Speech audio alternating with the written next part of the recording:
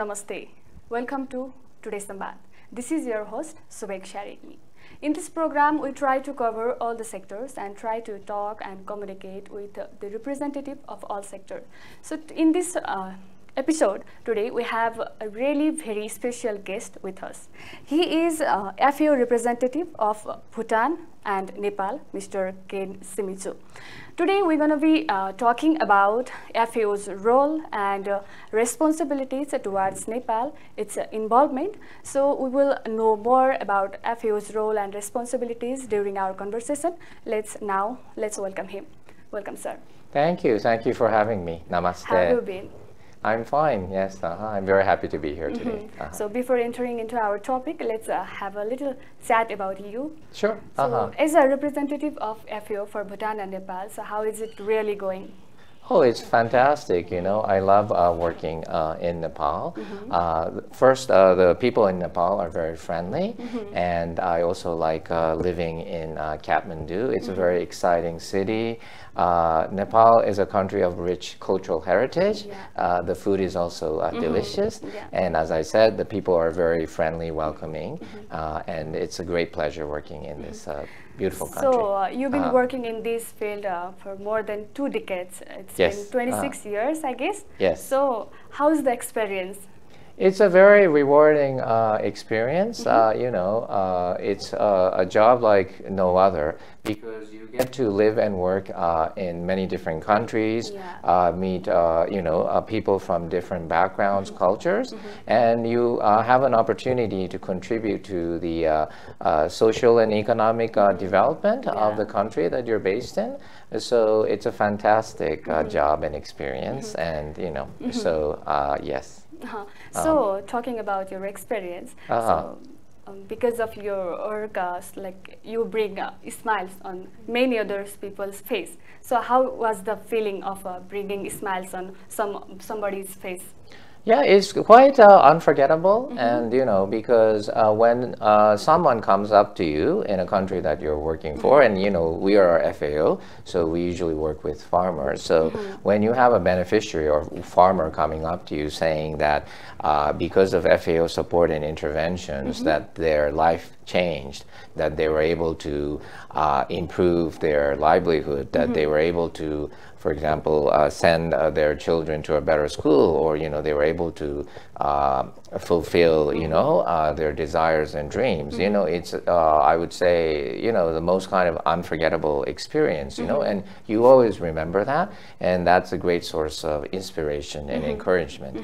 And when people are coming up to you and genuinely expressing their appreciation and gratitude, you can tell the difference. You know, when people actually mean that.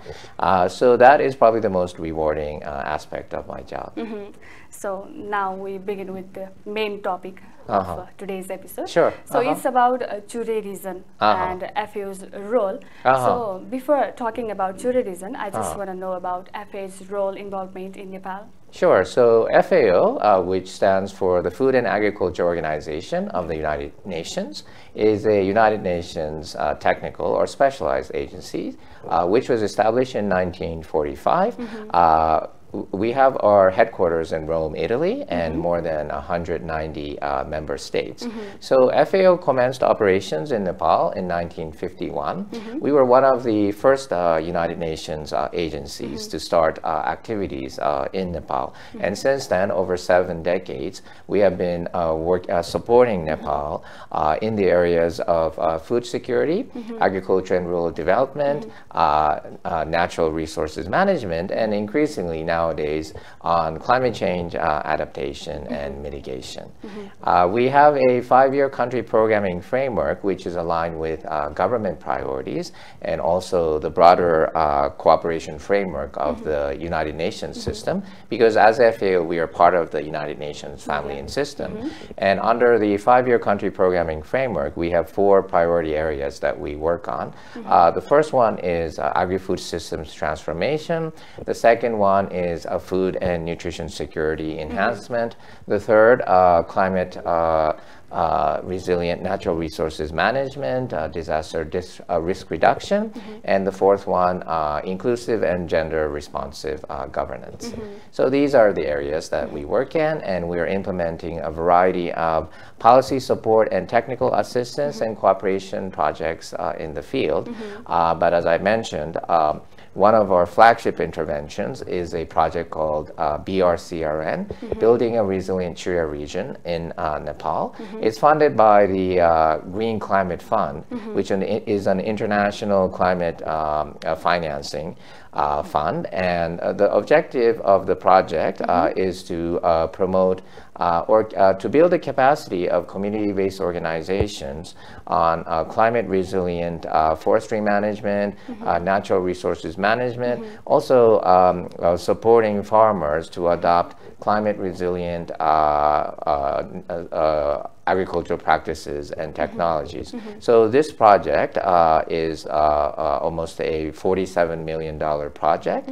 It's being implemented in the 3 provinces of Koshi, Bagmati, and Madesh. We work across 26 river systems, over 11 districts, more than 100 municipalities, and working with over 1,000 community-based organizations, trying to, again, support the people in the Churiya region, adapting to and also mitigating the impacts of climate change, contributing to restoring the environment, and also promoting these climate resilient natural resource management practices. So, as you mentioned, this project, Building a Resilient Churiya Region in Nepal project, this has been like more important as we compare to other project. As you mentioned, this is a flagship project. Yes. So how this project is been going on? How's the preparation is? Yes, it's a 7-year project, and our role is to support the Ministry of Forest and Environment in implementing this project. So we are almost at halfway point, and there were a startup period where we supported the government in preparing critical ecosystems restoration plans for the 26 river systems that we are supporting. So that work is already complete, and we are now in implementing activities in the field. So for example, one of the key activities that we are implementing is farmer field schools on climate resilient natural resources management. So we're training communities in the Churiya region to adopt, as I mentioned, climate resilient agriculture practices and natural resource management practices. So that's one area. And also we are working with community-based organizations and also local organizations on conservation and also forestry, climate resilient forestry management practices. So we're implementing field interventions in these areas. So Nepal is a developing country. Yes. So how Nepal will be benefited with this kind of project? Well, as you said, Nepal is very vulnerable to the impacts of climate change and also disasters. So the objective of this project is really to strengthen capacities in Nepal, in the Churiya region, so people can better adapt to and mitigate the impacts of climate change. So in this project will have a is very beneficial and relevant to Nepal in that context, that the community would be able to implement locally led climate change related adaptation, mitigation and adaptation strategies and technologies. So as the region experienced the the greater impacts of climate change, the people in the Churiya region can better cope with those impacts. So in that sense, it's extremely beneficial and important. So we've been talking about Churiya region, but some audience, they may not know what is Churiya region and what is its importance. So could you describe in your own words, like what is Churiya region and how it is important in context of Nepal? Yeah, it's very important because, you know, the Churia Hills, it kind of serves as a gateway between the, upland areas and the low-lying areas. You know, it's a watershed area. So it provides a lot of ecosystem services and goods for the people living in the region, you know. So there's a lot of people who depend on these river systems that I talked about for their livelihoods, you know, and also from an environmental conservation and restoration point of view. It's a very important, region. But, there's a lot of also, deforestation and also environmental degradation that is affecting the Churia, the range and the rivers. So, it's a very important, as I said, kind of a gateway or a watershed area between the, upland areas and the low-lying, plains. In that sense, it's also a very critical area for us to focus on. So the impacts, the climate change impact from the upland areas do not necessarily negatively affect the people living in the downstream areas. So we is Nepali. We should know this Churia region is very, very important for us to live, to survive. Yes. So earlier you mentioned this Green Climate Fund. Yes. So FAO is one of the accredited agency of a Green Climate Fund. So could you describe about role of FAOs in this fund? Yes. So the Green Climate Fund is an international fund that is, of course, set up to support countries to better adapt and mitigate the impacts of climate change. And FAO is one of the role is of that of an accredited entity.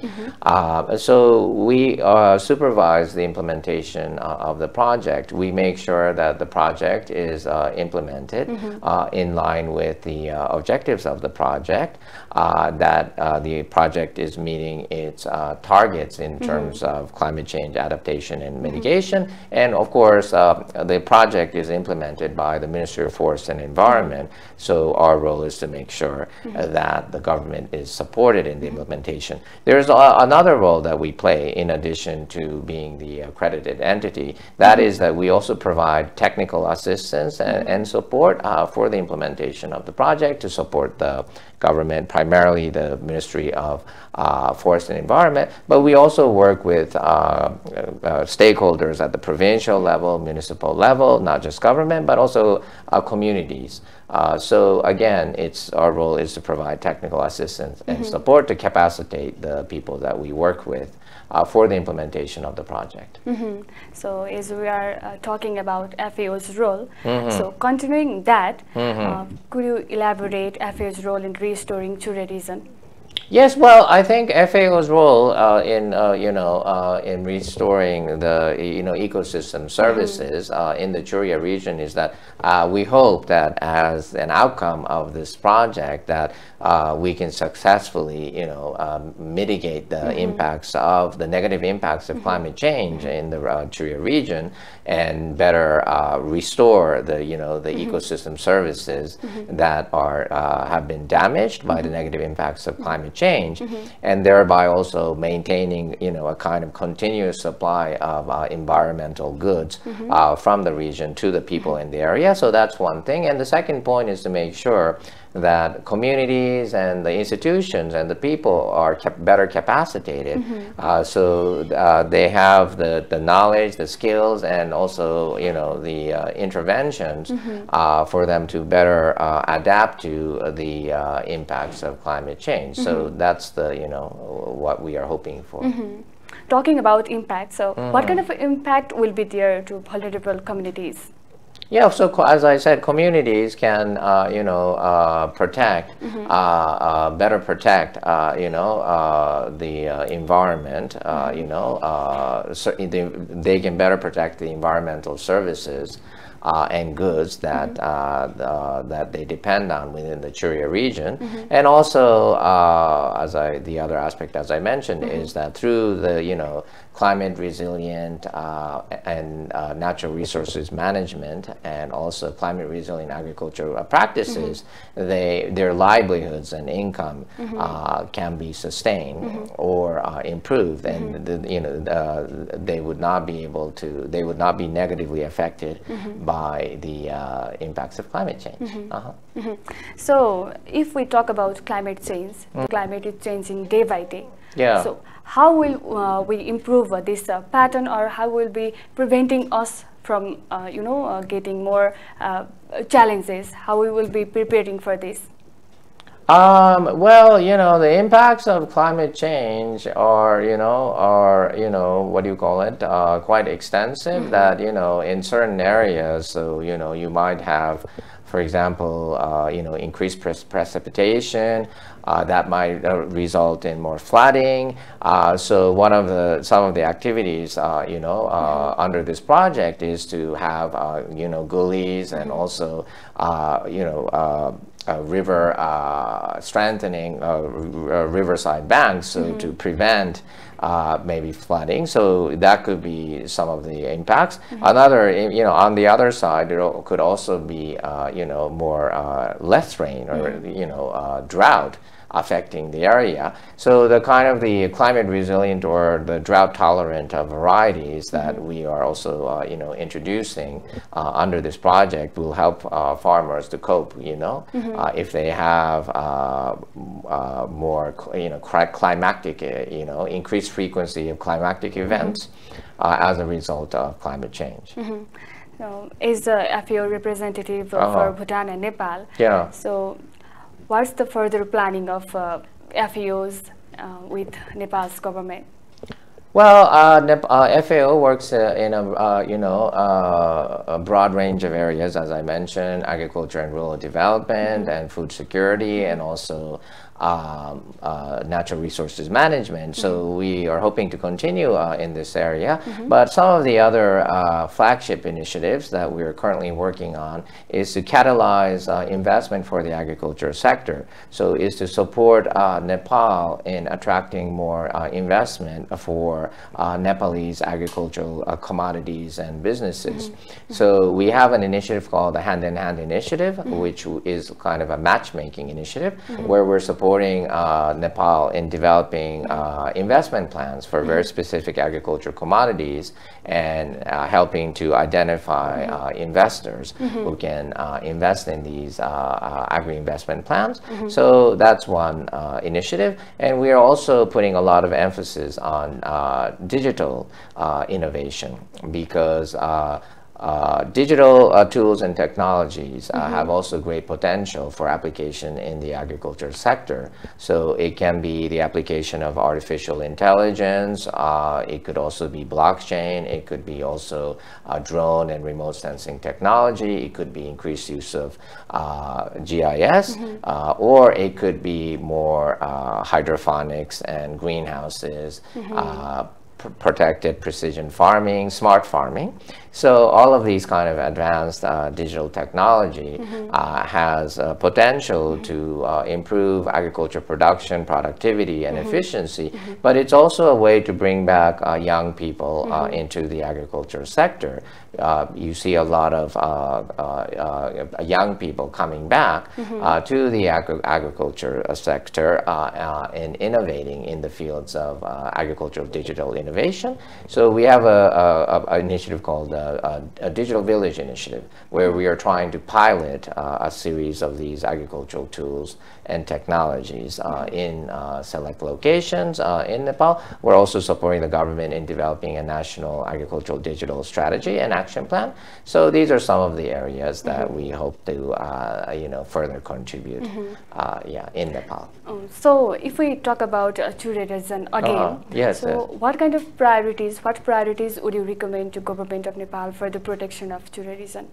I think the government is already putting a lot of emphasis for the protection of the Churia region. No, there is a President Churia board that has been set up. There has been a master plan that has already been set up where they have identified more than 100 river systems. And so the government has already done a very good job of identifying the priority areas and interventions. So our Churia project is actually a piece of that intervention. So we are already contributing to government priorities. But I think the major issue is that there is a financial gap, that the resources required to comprehensively implement the master plan for the conservation of the Churia region is lacking. So I think that is probably the biggest, maybe, challenge. Yeah, but in terms of what it needs to be done to protect the Churia region and its precious ecosystems, goods and services, that has already been identified. As you mentioned, there is issues of financial gap. Yeah. So, in your perception, Yes. how will this financial gap will be fulfilled? What kind of steps should we take? Yes, I think what is required to fill the gap is to have increased advocacy and, to advocate for the needs of mountain communities and especially countries that are vulnerable to the climate change, and to advocate for, special attention and the special needs of mountain countries and communities in international forums. This actually is already being done to some extent. We had the pleasure of the United Nations Secretary General actually visiting Nepal last year, and he also, during his visit, he strongly advocated for the need of countries, mountain communities in countries like Nepal, having more prioritized, access to climate financing. The Prime Minister of Nepal has, and also Nepalese leaders in international forums such as the Conference of Parties at the United Nations Framework Convention on Climate Change, COP28, and also the upcoming COP29. In these international forums, leaders of Nepal have also been very vocal in requesting for more financing to be allocated to Nepal, because Nepal is not contributing to, at a global scale. Nepal is not a contributor, a significant contributor to greenhouse gas emissions, but, unfortunately, it is really experiencing the negative, side effects of climate change. So there should be more international climate financing allocated for countries like Nepal. So that's one thing. And then also the other thing is that it's very important that this climate financing is also directed to support locally led climate change adaptations and solutions, because Nepal has a very varied agroecological climate and conditions. So the conditions in the mountains or the hills or the plains are quite different. So you need to have very locally contextualized climate change adaptation and mitigation strategies implemented. And for that, you need to build the capacities of local institutions and communities to understand what are the risks from climate change that might affect their environment, their economy, and the livelihoods. And then for them to have not just the financing, but also the governance mechanisms and the technology and the know-how to better plan and manage climate financing, and then to ultimately implement these climate resilient adaptation and mitigation strategies themselves, and that will bring more ownership and sustainability. So we have reached to last section of our conversation. Yes, so we are really impressed about your representation and your leadership, and also what kind of suggestion would you like to give to younger generation for tackling climate change? Yeah, for the younger generation, I think it's already happening because I think in Nepal, it's a very young country with a substantive youth population, and I think the young people here are very active. It's already happening, but I think the young people need to continue to advocate for increased international support for climate change adaptation, not just in international forums, but in also within Nepal. So I think that they need to create. They can contribute to creating more awareness about the impacts of climate change. So I think it's already being done, but I think maybe not everyone is aware about the impacts of climate change and how it can actually affect, again, the environment, the economy, and the livelihoods of the local communities that they live in. So I think that's a role that the young people can continue to play, that they can contribute to awareness raising and sensitizing people on the impacts of climate change, but also to request for more financing to be directed for adaptation and mitigation strategies. But also, I think I do hope that young people themselves can be more engaged and involved in this locally led climate change adaptation and mitigation that I was talking about, because it's actually their future. It's their future and their environment and their climate that needs to be protected. And if we don't take the right preparatory, the adaptive mitigation actions now, it is, the young people and their children, and the future generation that will actually suffer. So I think that they have a very important role to play. Okay, lastly, would you like to give a message, a statement, any kind of messages to provincial government or stakeholders or government of Nepal? No, I think the only message that I have is the message of appreciation. As I mentioned, FAO, we have very strong collaboration and partnership with the government. And, this is a partnership, with all of our projects. It is, our role as FAO is really to support, the government and also civil society organizations. We also work with private sector, but all the stakeholders in Nepal. And, the only really message that I have is of appreciation and gratitude, and also to request for continued support as we move forward with the implementation of this project and other projects. It's a partnership, and I have received a great, support and commitment and dedication from everyone, from all of the government counterparts working in this, important project.